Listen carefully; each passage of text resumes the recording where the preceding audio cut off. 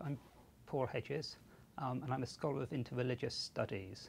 And basically, interreligious studies is about the way that people of different religions, but also of no religion, meet in dynamic encounters in societies and across the world today.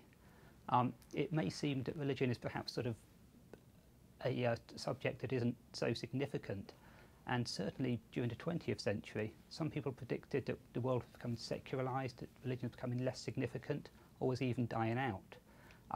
But at the end of the 20th century and into the 21st century, it's become clear that religion is at the forefront of many geopolitical movements around the world. It's part of the motivating factor of most people in all parts of our globe.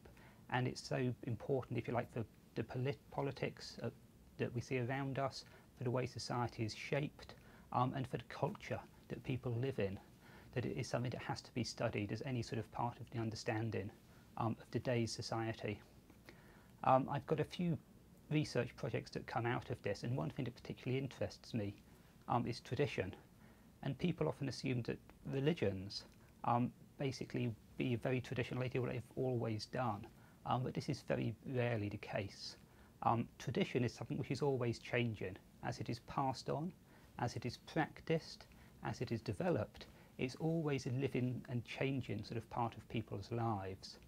And one of my research projects is looking at religious leaders in Singapore at the moment and understanding their attitudes towards other religions and also towards religious diversity.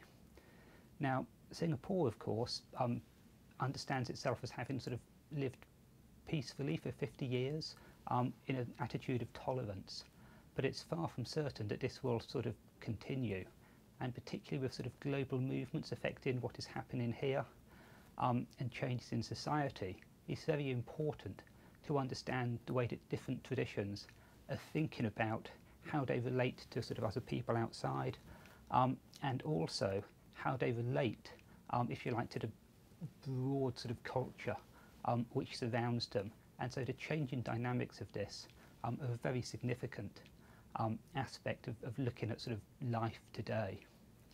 Other parts of my research look at what is called hermeneutics. It's a branch of philosophy that looks at theories of interpretation. And this is, again, useful for looking at the changing aspects of tradition. So, for instance, religions like Christianity, which developed in Europe in a particular sort of context, its early doctrine developed in the Roman Empire in relation to Greek philosophy, which many Asian Christians have argued for centuries is not particularly relevant for them, and they want to sort of understand it in new ways. So how to understand this change in tradition, how to make sense of the fact that what people do today is not the same as the way that something was practiced or understood in the past, and hermeneutics provides a good lens for examining this.